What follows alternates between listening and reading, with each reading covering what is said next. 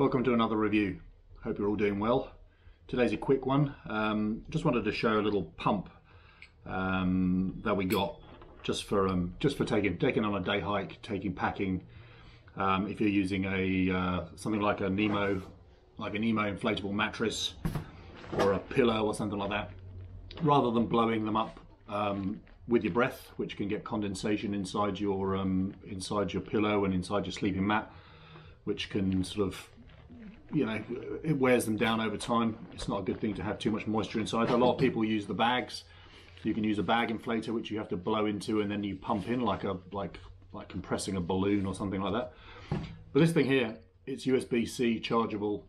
I've charged it, fully charged it, and then I've used it to pump up my pillow and my sleeping mat about 5 times, and it still hadn't run out. I'll give you a quick demo. Like with my pillow, this is a very popular Cedar Summit pillow. I usually just open it up to the deflate mode. I just stick the pump in first, just to chuck some air in it. Press the little button, and it's going to make a bit of a noise, but here we go. Pretty quick. Get that done. Once I get it to there, I'll just quickly pop the inflator on. So now it's partially inflated. It's pretty close. And then I just go to the inflate mode, where it's a one-way valve. And then I just hold the pump over the top of it again, and I just top it up. So give it a press.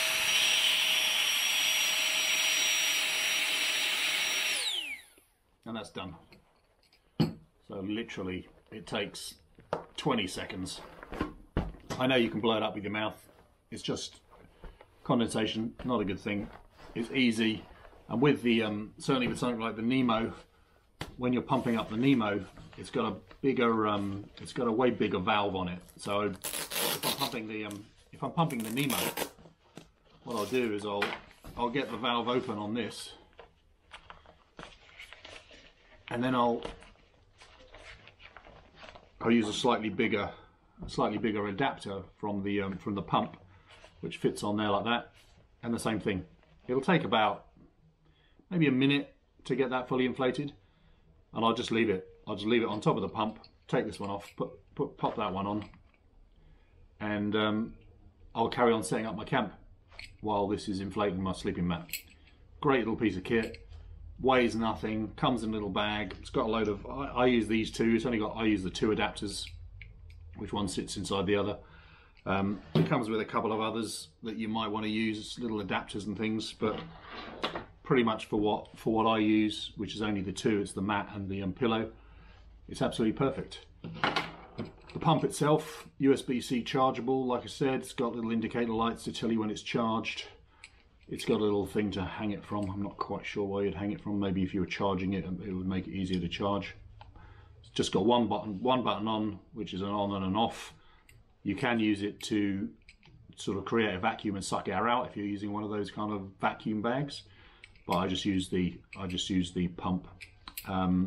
Great piece of kit off of Amazon. It's called Flextailgear Tiny Pump. Fits in your pack. You don't even know it's there. And just for convenience point of view, it is a pretty nifty piece of kit. I mean, yes, we could blow it up. We could use the big bag. I keep the bag in there, 2 is 1, 1 is none kind of thing. So as a backup if I needed to, and then if worse came to worse, I'll blow it up and forget about the condensation. But just for making life a little bit easier, and while you may be getting a brew on or something else, it's a great piece of kit. So that's the thing there, Flextailgear Tiny Pump. We'll put a link down below. Not affiliated, it'll just be an Amazon link. That's where I got mine from. I go, yeah, pick one up. If you like the channel, if you've been here before and you haven't subscribed, please subscribe down below. There'll be a little subscribe button. Hit the subscribe, hit the like button, and hit the bell icon so you get notified when we've got some more videos coming. We've got a lot of reviews coming up, and we've got some trips coming. So once we get out in the bush, we'll show you this in action.